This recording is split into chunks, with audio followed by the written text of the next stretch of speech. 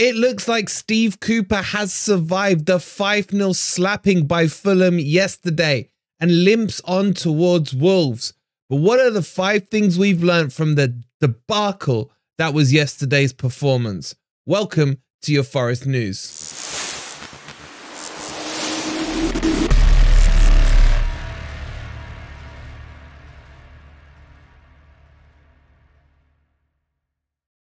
Good morning, good evening, or good night, wherever in the world you are. Hope you're well and hope you got some sleep from last night. And welcome to the 5 things we learned from yesterday. And in essence, this is going to be a managerial discussion, a player discussion, a lack of fight, a lack of desire, a lack of anything right now at Nottingham Forest.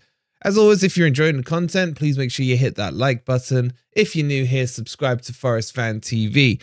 And let's kick this one off with the latest breaking news. It hasn't really been broken because it was from Talk Sport, but the presser was done and Steve Cooper was behind it. And Steve Cooper survives. Will it be a last stand at Wolves? Will he reach Wolves? At the moment, all indications say yes. He's done the press conference. He's come out with his usual rhetoric. He doesn't care about him, what's best for the club, all that stuff, which is literally a walking contradiction. Because if what's best for the club was for him to leave, a couple of days ago, he said, you'd have to take me out of here kicking and screaming on my hands and knees, drag me out. Walking contradiction. I haven't changed my mind from yesterday. What I saw yesterday is inexcusable and unforgivable from him and the players. But he limps on. Why? Maybe because there's not enough time to change it. For me, I'd have got rid yesterday, put Stephen Reed in charge, and then get whoever you need to get in Marinakis. But it looks like he'll be there for Wolves. Now, will he pull a rabbit out of his backside against Wolves? Maybe he will. Will that just pave over the cracks? I don't know. We're just going to have to wait and see what happens on Saturday. But as it stands, Steve Cooper will be in the dugout come the Wolves game.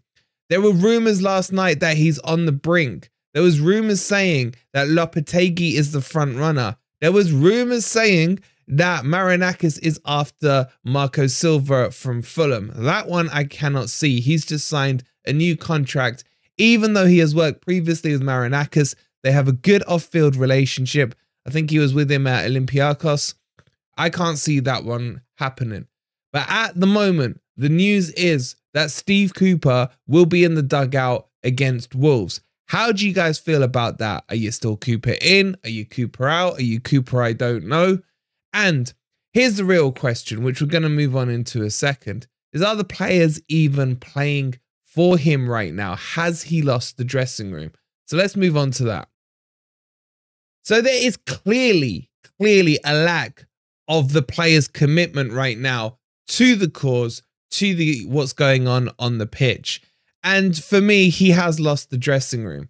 And I've said it for a couple of weeks that he hasn't lost the dressing room in the old sense of lost the dressing room where the players have down tools and stuff. I just think they don't buy into what he's doing. They don't like his philosophy. They don't like his playing style. They don't like his ideas or lack of ideas, whichever way you want to look at it. And I think they're confused as well. What are the instructions? The chopping and changing from the team from one game to another. 5 changes the other day, last night. Changes before that. I think we've only fielded the same team after the Villa match into the West Ham match, and that didn't even work. So for me, the players are confused about what's going on. How are partnerships meant to be built? One player has a bad game, they're suddenly subbed off, even though Cooper said we get behind them. We don't, criminalize them or whatever he said for their mistakes. Well, how did that work out for Matt Turner? So at the moment for me, I'm not fully convinced the dressing room is gone, but I don't believe they buy into his philosophy and what he's trying to achieve.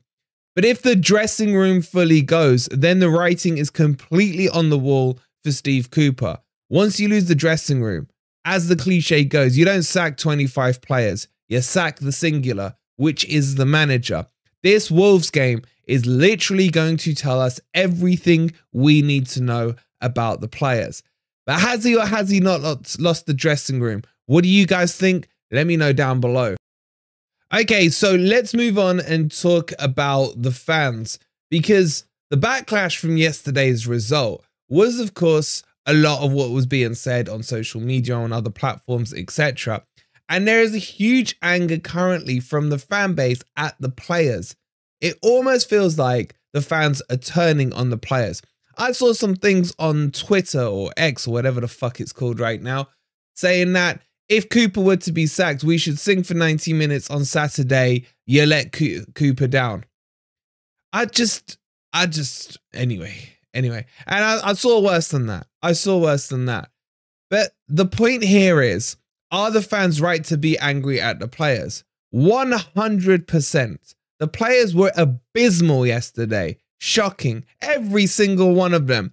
Even Murillo, who's usually our best player, he made some mistakes yesterday. Maybe Mangala I can give a free pass to. The rest were absolutely shite. From the back to the front, from the subs and the management. This is a collective. This is the one thing I'll agree with Cooper on. This is a collective anger that should be pointed towards them. But they're absolute shite yesterday. But to just be angry at the players, there is some fans who I believe the way they are making this out are using the players to deflect and defend what Steve Cooper is doing. And that's honestly how I feel. If they can blame the players, then you don't have to blame the manager. You could argue I'm doing the opposite way around. I firmly believe this run of fixtures is on the manager. And maybe you could say I'm deflecting from the players onto the manager, but I am putting the responsibility on them as well. It's an absolute pathetic, the words just, they don't even come out right now to how bad things are on the pitch for Forest. But I do agree the fans should be angry at the players. I do think that some of these players are not worthy of wearing the shirts. And we will talk about one or two players in specific in some follow-up points in a second. But you cannot just point the finger at the players and then look the other way because Cooper's your messiah. He is just as responsible for their performances as they are. Individually, collectively, they're shambolic right now. And it's really starting to wind me up. But the players, as I mentioned before, can you blame some of them when they don't know what tactic they're playing game in, game out, where every game they seem to be lined up based on the opponent's weaknesses and strengths rather than our strengths and weaknesses. They're playing low block football in a formation that can't handle low block football. They can't pass from one person to the other. There's zero cohesion. You have what we had 5, 6, maybe even 7 captains already this season. Cooper talks about that yesterday. In yesterday's game alone, you saw Felipe start as captain.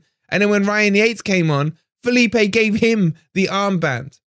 Now, nothing against Ryan Yates, but Felipe has had more experience in his left toe than Ryan Yates has as a leader and as a captain and everything else.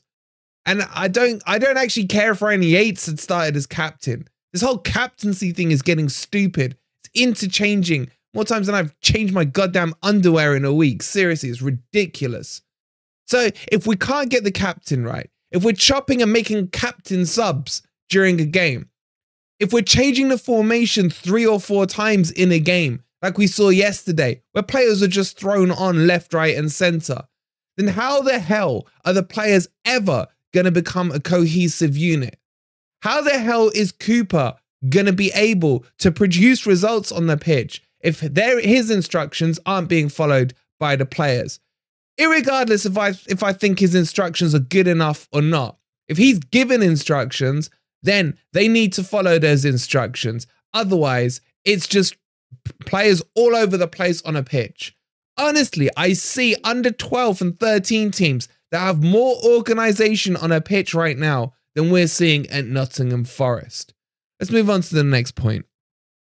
Alrighty, let's move on and talk about some of the players. And one of the players that's getting the most heat off the back of this is Sangare. Sangare, who I said the whole summer is a hell of a player.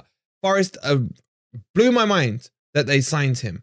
But the reality is he has started crap. He's had a couple of decent performances. We look like we missed him the other week when he was out with his virus, but he hasn't performed. And I think it's his demeanor that's probably annoying most of the Forest fan base. He just looks like he doesn't care. But that is him. That's his attitude. We told you when Thomas went down, when we did the actual signing of Sangare, even then he just had that smile on his face and that lackluster approach. That's his personality. I will not be turning on Sangare yet. I can tell you that as a fact. Sangare is a quality player. Let me remind everyone of what was being said on Renan Lodi this time last year, when, especially after the Leicester match, I think it was, how a lot of people turned on him and how we told you that he is quality and he will come through. And he did. And to be honest, we're missing him right now. Yes, Tuffalo is deputized well, but he is not Lodi at that left back position. And Sangare, for me, is still being played out of position. And this is another thing against Cooper. He loves playing players out of position. Morgan Gibbs-White out on the right-hand side. Morgan Gibbs-White dropped yesterday fully. Sangare playing more in an 8 than a 6. Dominguez being told not to press. It's just a mess all over the pitch. Strikers, man. Chris Wood, atrocious. Origi, half an inch better than him, but still crap. And it just shows you that as much as I thought the recruitment in the summer was good, I still think it was tailored around a 5-back formation with the amount of goddamn defenders we signed. And there's so much revisionism going on about player injuries right now. We have one player out, Taiwo. Taiwo, the player that Cooper used in a couple of matches last season as a left winger because he didn't fancy him as a striker. The player that now, because he's injured, is meant to be our saviour. And the player that may be keeping Steve Cooper in a job right now because apparently Forest can't get anything without one player missing from a squad of 24. Yes, there are knocks and niggles in the team, but in essence, most of that team is fit or close to fitness. So I'm not buying this excuse of injury, nor am I buying this throw Sangare under the bus business, because he still needs to adjust. He still can't speak a word of English. He's still probably not even fully fit or recovered from his illness that he picked up on international duty. So chucking Sangare under the bus is not the solution. There are plenty of worse players currently who are being put on the pitch than Sangare. But things have to change because, again, we're just repeating the same madness over and over again. And guess what? The results aren't changing. They're not changing. And that brings us on to our next point, which is what is going to happen next. We got Wolves coming up.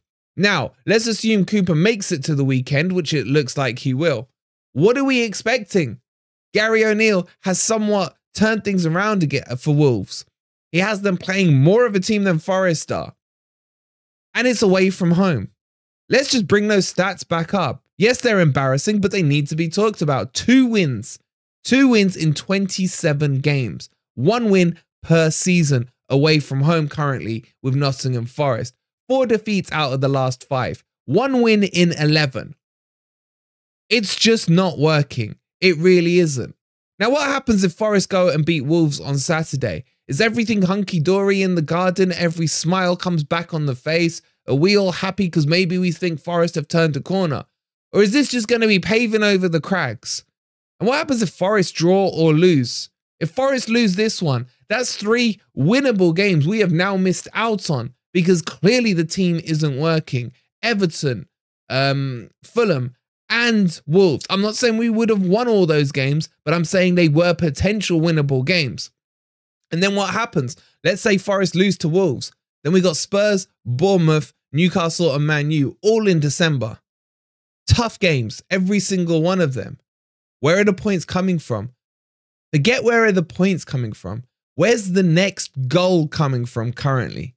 Steve Cooper is going to need to pull the almightiest of rabbits out of his ass if he is to turn things around.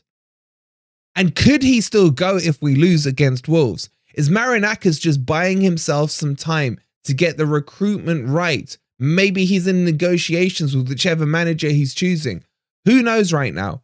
All I know is that everything is turning into a complete mess. And this ship needs to be steered back on course, and back on course quickly, because before you know it, we are really going to be in a relegation battle. So either Cooper's got to sort his crap out and get things sorted on the pitch, get the players back in line, or Marinakis has to pull a trigger. All I know for sure is everything is going to come to a head come Saturday, and we are going to have more answers than questions once that final whistle goes. That is for sure. I'm off to see Big Norm now. I need to reminisce about the good old days where things were rosier in the garden. Yes, we had 23 years of crap, but we'll forget that for one evening. So if you're coming tonight, I look forward to seeing you guys at In For A Penny. We'll be there. Well, I think the doors open from 6:30. So if you come in, make sure you come and say hi and we'll have a chat. Thank you so much for watching. Don't forget to like, subscribe to Forest Fan TV if you are new. I'll either see you tonight or tomorrow. Come on, you Reds.